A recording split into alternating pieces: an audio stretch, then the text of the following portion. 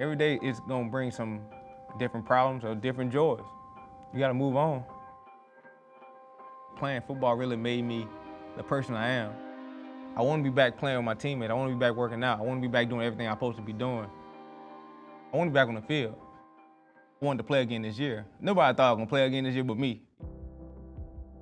In 2017, Texans safety Andre Hal posted his best season. 16 starts, 4th in tackles, and led the team in interceptions. But in May, as the former 7th-round pick prepared for this season in Houston, everything that he worked so hard for would be tested. I'm, working out in the best shape of my life. I'm feeling great, I go out there one day. I thought it was my allergies. My eyes watering, my nose kind of, running, and I'm like, okay, something's not right. Then my vision got blurry. So I was like, oh, hold on, something really ain't right. Unable to identify the cause of Andre's blurred vision, team trainers took him to the hospital. We did more tests, and I stayed there for a week, and they figured out I had Hodgkin lymphoma. What was it like hearing from the doctor that you had cancer? When they first told me, I had cancer, it just was, I couldn't believe it. I couldn't really accept it. Determined not to miss the 2018 season, Andre elected to forego chemotherapy and began alternative drug treatments. His body responded. I just kept on doing those treatments, and 4 months later, cancer-free. It was a relief. With his cancer in remission, Andre eyed his return to the field for Week 7 against the Jaguars.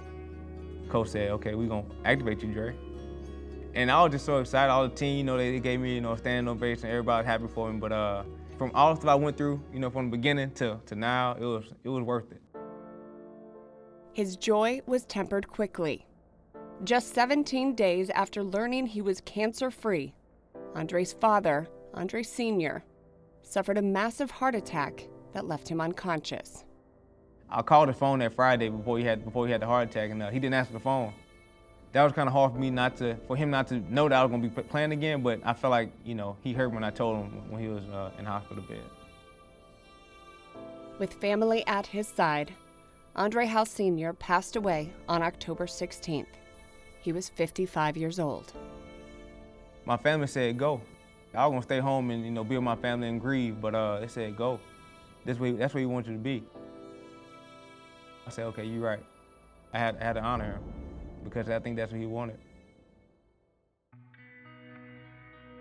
Just 5 days after losing his father, and nearly 5 months after a cancer diagnosis, Andre Hal stepped onto the field as an active player again. We went through all that to get back on this field, so don't ever take this for granted. Before the game, I just looked up, thank God for the opportunity, and I thank God for my father, for being who he was. Feeling his presence with me on the field, it made me feel real good. I was out there playing ball. Like some plays, I just out there playing, and it felt good. I'm resilient. I'm strong. I'm powerful. I feel like anything is possible if you really believe it.